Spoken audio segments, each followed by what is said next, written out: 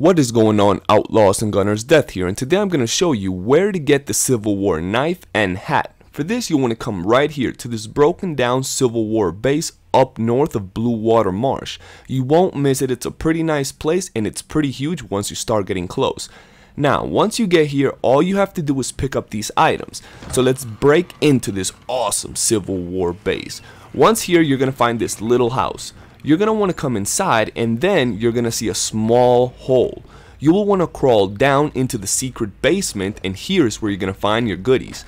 On top of these cool items, you're going to find some other things inside, so, pick them up. Once here, you want to come all the way to the back, and here's where you're going to find your Civil War hat.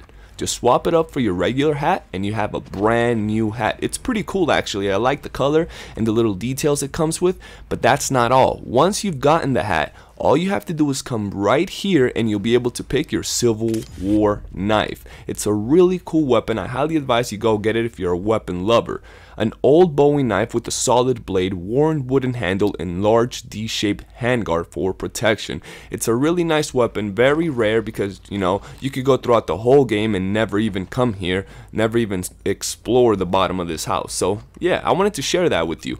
But that's about it for this video, guys. Make sure to smash that like button, subscribe, follow me on Facebook, and hit that notifications bell. For now, your boy Death Gun, out.